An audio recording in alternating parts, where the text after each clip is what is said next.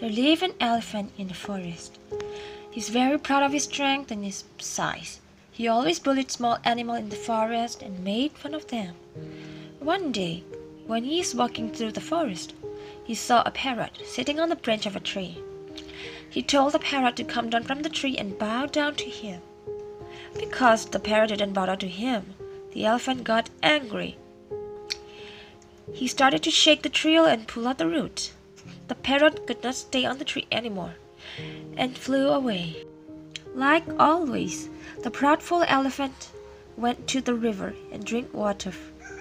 Just beside the river, there lived an ant in a small ant hill. Every day the ant would collect food, and also every day the elephant would trouble the ant. Today, when he saw the ant, he drew water in his big trunk and splashed the water all over the ant. The elephant also threatened to crush the ant with his feet, and he drove the ant away. The ant decided to teach a lesson to the elephant one day. The next day, when the ant went out to collect more food, he saw the elephant sleeping on the way. He got an idea. He quietly walked inside the trunk of the elephant. When he's inside, he started to bite him. He kept on biting him. Because of the pain, the elephant woke up and started screaming in pain. The ant heard him screaming, but kept biting and biting. Because it's so painful, the elephant started to cry. The ant heard the elephant's cry and came out of his trunk.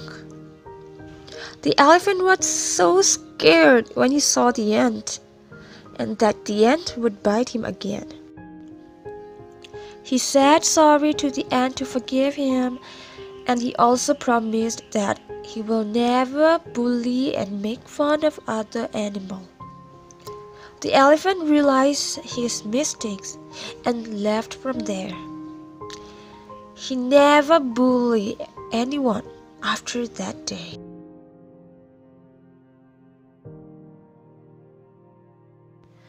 No one is big or small.